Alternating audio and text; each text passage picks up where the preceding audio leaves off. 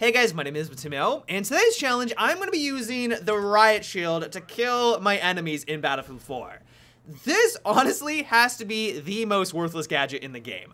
Offensively, and I realize this is not an offensive gadget. I understand that this is not meant to take people out whatsoever, but what I don't understand is why does its damage need to be completely random? There are times where I'll run up to an enemy, hit him twice, and he dies from 100% to 0. There are other times where I'll smack him 3 or 4 times just to drop him. There are other moments where it will notify me that I got a headshot. I don't know how I got a headshot with the Riot Shield, but it will notify that that's what I just did, and he'll kill me half a second later, and the kill notification will inform me that he still has 95% of his health.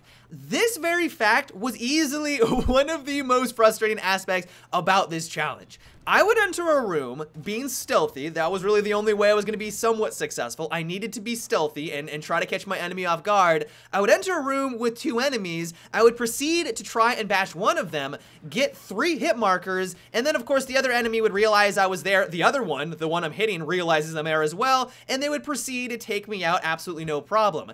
And so the question that I have for DICE is, why is the Riot Shield the only thing in the game that has this random factor to it, or at least in the damage department? You look at every other weapon, or even really every gadget in the game, and their damage is reliable, but that's not the case with the Riot Shield. Maybe I'm looking at this wrong. Maybe I'm hitting a certain part of their body, and I'm just not understanding that those hits do less damage compared to others. But like I mentioned, I've gotten headshots, and I die a second later, and they still have 95% of their health. Like, I don't understand the damage. And so honestly, if this thing was just consistent, if it required just 2 hits to drop someone from 100% to 0, or even better, just 3 hits, that would have made this challenge, and honestly, this gadget a lot more fun to use. You could bounce between targets way more consistently, simply because you knew when you would reliably drop someone from 100% health. It just doesn't make any sense whatsoever. Another thing that drove me crazy, but honestly was pretty funny when it happened, was that this thing is awful at taking out prone targets.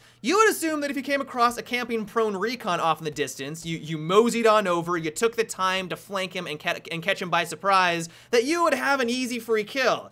The joke's on you. For whatever reason, as soon as you try to bash him while he's prone, not only can you not see him because you can't actually angle the Riot Shield down, you can't look at the ground while you're using a Riot Shield, which is realistic, but you don't even seem to get hit markers. I was bashing away at this recon for a good couple of seconds. I got a few hit markers here and there, but then he just whipped around with his pistol, shot at my feet, and won the firefight. It was embarrassing. I cried a little bit when it happened, but it's just one of those things where you're like, you should be vulnerable. I should be able to get the kill here, but for some reason, the hit registration when they're on the ground just doesn't register with the Riot Shield, and of course, it results in these very humiliating deaths. Now that's just its offensive capabilities. When we move on over into its defensive, what the gadget is designed for, the Riot Shield, as I know all of you guys are very aware, is meant to be a defensive tool, but even in this category, it fails miserably. There are moments where I will crouch down, stare at the person who is shooting at me, and they will still proceed to get hit markers and kill me a second later. I don't know if it's the netcode, I don't know if it's just because the Riot Shield glitches. The shield is still intact, like they can't shoot through the little plate in front of me. That's still 100% there, but for whatever reason, they proceed to continue to get hit markers and you die. When that happens, you wanna punch the screen. It's like, why am I even using this gadget? There are other moments where I will be bashing someone's face in, I will have my shield, of course, directly right in front of their gun, and they'll still somehow be able to one-shot me with a shotgun. It's like, you can't even see my body. The shield is right in your face. How is there any part of my body even remotely vulnerable for you to get access to be able to kill me? That, of course, happened over and over again. There are moments where you'll be crouched down, strafing, and you'll get shot at from a slightly different angle from where you're pointing at, and of course, you will die as well. This thing just does not function as a defensive item. Like I said, I don't know if it's because of the netcode, I don't know if it's just a problem with the Riot Shield glitching out and exposing a certain part of your body that doesn't appear that it's supposed to be exposed. I don't know what the case is, but right now in its current state, it just does not serve any function whatsoever, and in my eyes, it is just completely useless. And so it was for these very reasons, as I know all of you guys are very aware since you're the ones that recommended it. You guys have been recommending this challenge for like half a year now.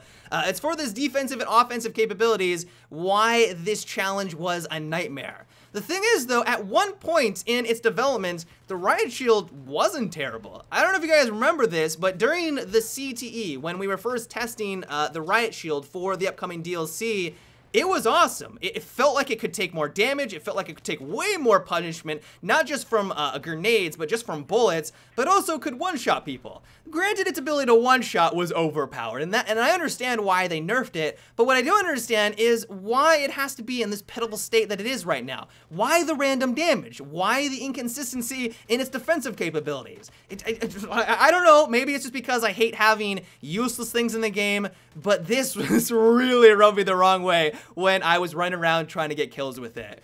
And so overall, while I would not say that this should be a high priority on the part of DICE, I'm kind of hoping that they do something to improve the Riot Shield. We do not need to have useless things in the game. It just bloats it and makes it completely unviable. And maybe they just don't like the idea of having a defensive item like this. Maybe they want to make it focused on other aspects. They want to focus it on the shooter component, and they think that that detracts from the experience. Maybe that's the reason why they nerfed it into oblivion.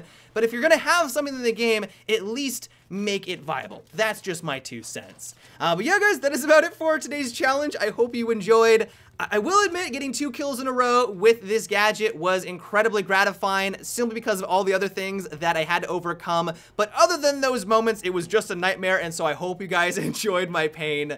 But yeah, if you have a challenge that you would like me to try in a future episode, let me know down below. It can be a gadget that you would like me to use exclusively. It can be a weapon with a terrible combination of attachments. Let me know down below.